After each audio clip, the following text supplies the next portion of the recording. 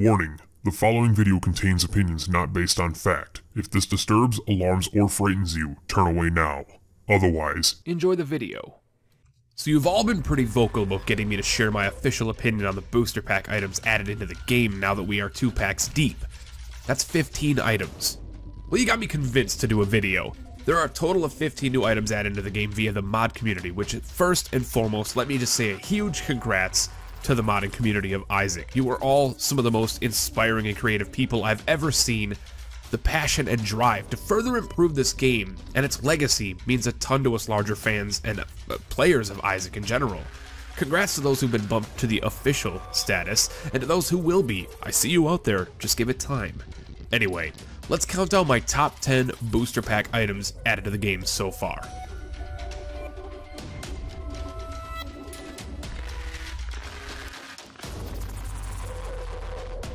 At number 10, we have a little dude by the name of Bozo created by Electoon. Bozo gives the player a very small damage increase and a soul heart. Its true play, though, comes in its ability to randomly fear and charm foes in the current room.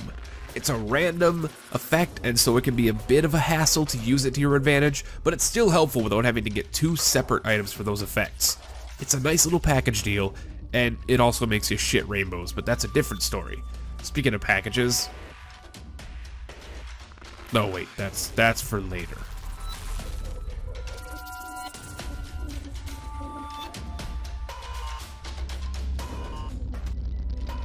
Fast Bombs isn't the flashiest of items added, and honestly when I heard of it, I was like, dude, why wasn't this in the game already? But then I calmed down and I realized that not everyone is perfect and must express great care when talking about what others should do with their creations. Meta. But the idea of placing down rapid bombs does have its uses. For instance, with sad bombs, this is incredible. And unlike other bomb type collectibles, this one gives you a whopping plus 7 bombs on grabbing it. That's a win alone.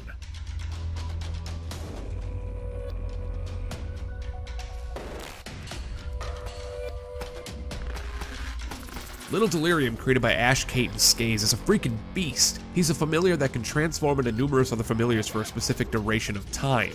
This includes, but is not limited to, Little Brim, Brob's Brain, Lil Haunt, Rotten Baby, and so on. There isn't much other than that to him, but he's definitely a fun and cosmetically interesting familiar when you can snag him.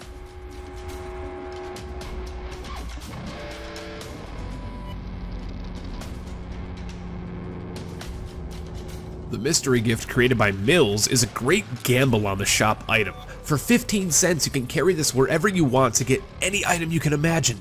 This can be used on any room to get an item from that pool, which means you can carry this until you think you need something, or use it right away, hoping to get a gamble on another good shop item. This item does have one major downside though. It can spawn the poop. But, to a counter of that, it can also spawn a lump of coal.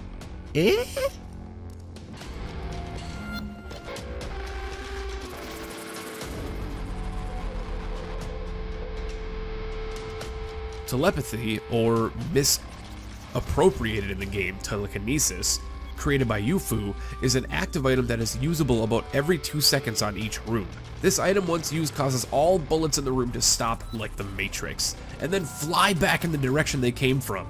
This can be pretty damn useful on some of the more projectile-intensive rooms. However, this is its only real use of the item, but the fact that it can be used multiple times in one room makes it very useful for some bosses.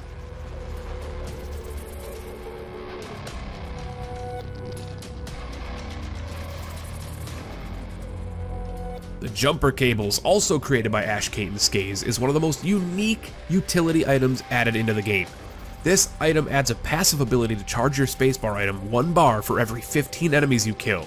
This can work well with some of the more defensive active items in the game. For instance, you are close to death, but you don't have a charge on Book of Shadows. You enter a room full of attack flies, bam! You can punch it. It's pretty good.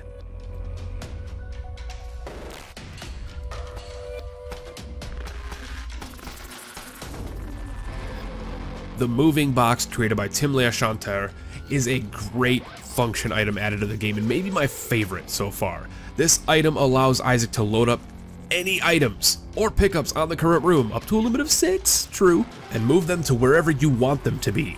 A great strategy for this is to take 6 chests down to the final chapter so you can get an easy 6 items from it. However, you're very well able to pick up a ton of whatever you want and come up with your own unique strategies.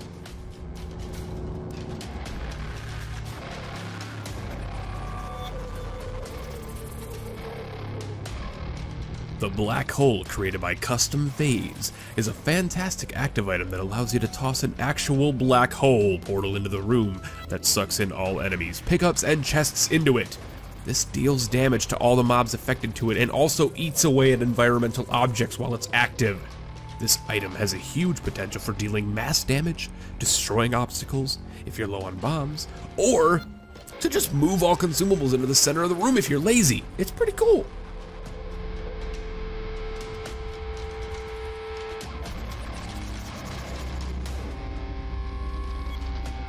Coupon created by Plumbo is a surprising fan favorite. This item has a 6-room charge that allows you to get a free item from any exchange, be it a devil deal, a shop, or a black market. This item is RNG based and rolls a die to choose what item is given at the store credit effect it does, so it's best to use it when you really only need it, just to save on charges. In combination with items that spawn or create numerous little batteries though, it can be a phenomenal game-winning item.